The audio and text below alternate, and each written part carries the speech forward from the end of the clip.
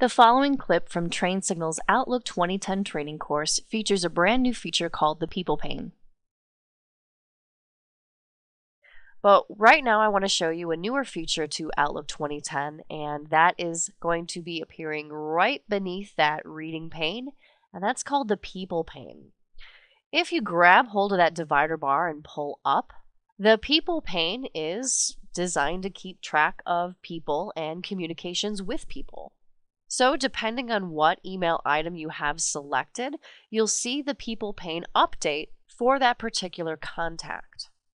So if I select Bill Coulterman, within the People Pane, you can connect to social networks to show profile photos and activity updates of your colleagues in Outlook, which is a brand new feature once again, and therefore there's not a whole lot of social networks as of right now, at the time of this recording, to add. In fact, it is limited pretty much to SharePoint and these social network providers. Let me open that up real quick.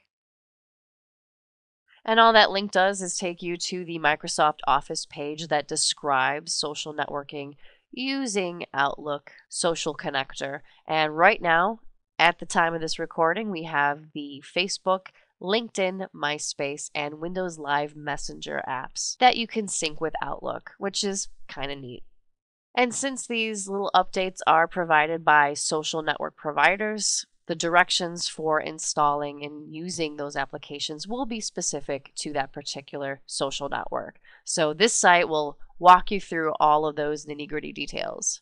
But for right now, let's go back to Outlook. And I'm just going to close that real quick.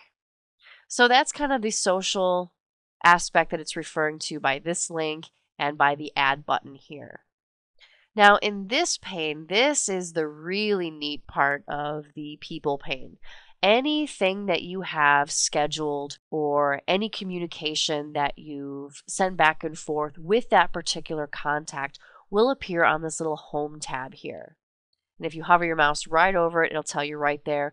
It'll show your email, show your conversations, meetings, and other data about that person.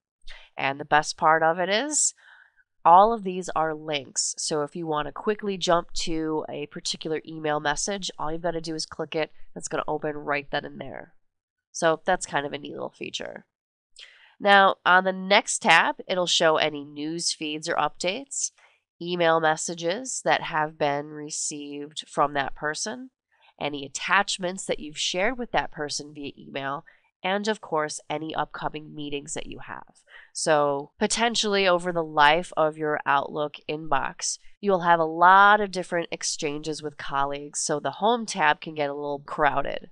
Well, the tabs below are really quick, easy ways to filter any of items that you've shared or exchanged with a particular contact. So the People Pane truly is a really neat feature in Outlook 2010. But it is, of course, taking up valuable real estate, so you can always resize that area by clicking that divider bar, or you've got a couple of short links to toggle back and forth between people views. The button right here will display large icons versus the small icons, and the arrow to the far right, you can click to collapse the People Pane entirely and only show those quick little thumbnails. So if you've been using Outlook 2010 and haven't yet clicked on that arrow to view the People Pane, click on it, check it out, play around with it. It really is a neat addition.